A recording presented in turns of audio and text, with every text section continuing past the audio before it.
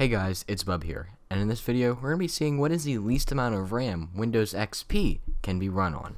If you remember, a few months ago I did a video testing what is the least amount of RAM Windows 8.1 could run on. Then a few months later I did a video on how much RAM Windows 10 could run on. In this video we're going to be testing a very old operating system.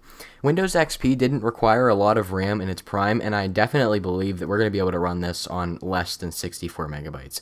Not entirely sure, but that's just my prediction. So right now for the virtual machine, just some variables that we have here. We're running Windows XP Home SP3 with a Core i7-10700K, one core virtualized.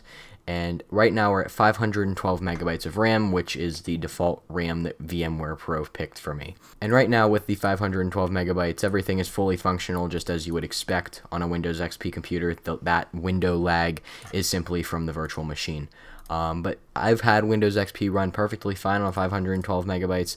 Everything is very snappy here, and it just works. So we're going to go ahead and we're going to shut down the virtual machine here. And we're going to cut the RAM in half. So we're going to go down to 256 megabytes, and then we're going to see what happens with that. Obviously, I still think the computer is going to work at 256 megabytes. However, how well is it going to run? So here we are. We're going to slash this in half straight down to 256, and then click OK. We're going to go ahead and turn this back on. Alright, here we are back inside of Windows XP, and exactly like I predicted, we've booted, and the UI seems pretty stable right now. Nothing too weird happening here. Some things I've noticed, like I said, they are a little bit slow, but taking a look at my computer, it's not loading. Oh, that was weird. The whole computer just flashed black. Here we are Windows XP, so this is our task manager here. We're actually not using too much RAM. CPU usage is at 0%.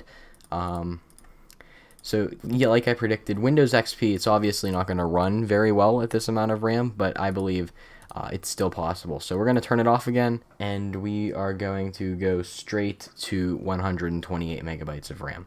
Alright, so here we are back in virtual machine settings. Let's go ahead and slice this down to 128. This is the Guest OS recommended minimum. So this is like the bare minimum according to VMware Workstation. So let's go ahead and see what happens at this rate. Alright, so we've just booted up with 128 megabytes of RAM. Something weird, the full screen 1920 by 1080 resolution has gone away. VMware Tools is not running, and we have a weird glitch. The virtual machine could not be changed to the selected monitor layout, and our graphics here are a little bit interesting. Now remember, this is 100 and what? Yep, Windows Task Manager. Now this is 128 megabytes of RAM. I would love to be able to show that, but obviously I can't. This could be a computer side thing. I'm not entirely sure. Okay, we're gonna have to force shut this down. That's really weird. That's also really concerning. Let's go, instead of cutting it down to 64, let's just go down to, let's just say 96. Alright, here we are back in Windows XP, and we are actually functioning. We don't have a weird display glitch. We don't have the full HD resolution, it's still windowed. VMware Tools is not running, probably because there's not enough RAM here. But if we open this up, we can, there we go. It has just had its little graphical problem once again. And this time I can't, something bad is happening right now. We are currently running and there she goes, 96 megabytes of RAM, and we've just crashed Windows XP. I wonder if this has anything to do with VMware Tools.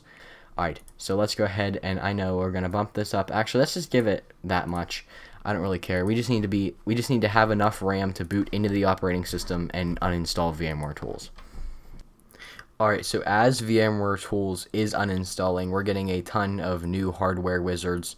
I expected that, but now that we're finishing up on the uninstall, let's go ahead and just shut down the machine, and let's go back to 100 and, sorry, now that VMware Tools is uninstalled from the machine, or almost done, whatever it's doing, let's shut us down, and let's go back to 92, and just kind of see if we can actually get 92 to work.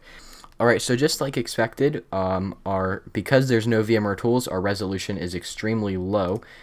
First off, let's just go ahead and see if we can just change that here. Just turn it up a little bit. Maybe even a little bit more. Alright, so we are running at 1024 by 768, and as far as I can tell, VMware Tools was indeed our problem. That's why we were crashing.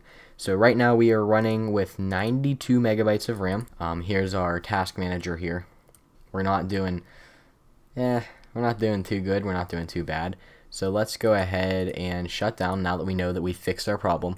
And let's go to 64. I have not a very good feeling about 64 megabytes. Alright, check disk really wants to run. But I don't think we need to run check disk here.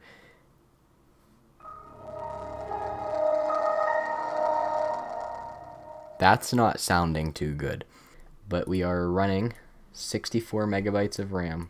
It's really trying to install new hardware, but I think that's the least of its concerns right now. So here we are, 10700K with 64 megabytes of RAM. Let's not go down to 32 just yet. Let's try 48. Actually, you know what? Why not? Let's just go straight to 32. I do not think this is going to boot. If this boots, I will be a little bit concerned.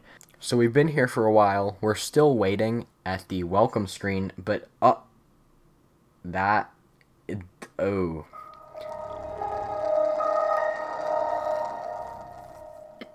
hurts to listen to.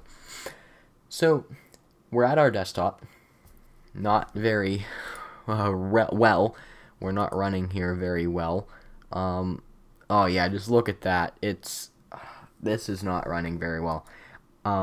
Let's go ahead and attempt to open Task Manager. So it is using page file, it looks like, which, I mean, whatever.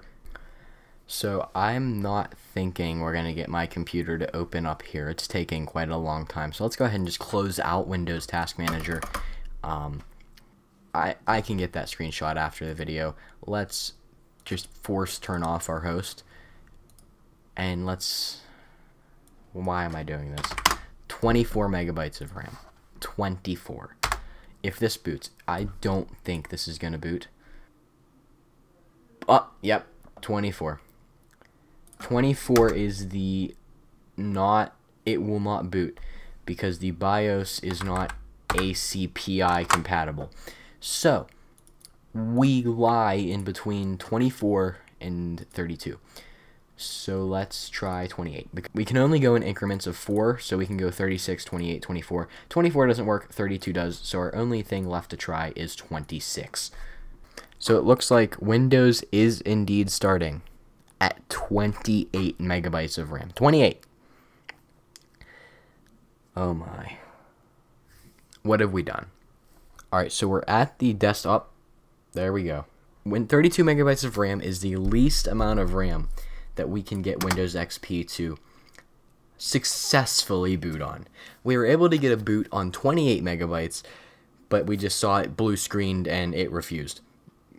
And so with that being said, 32.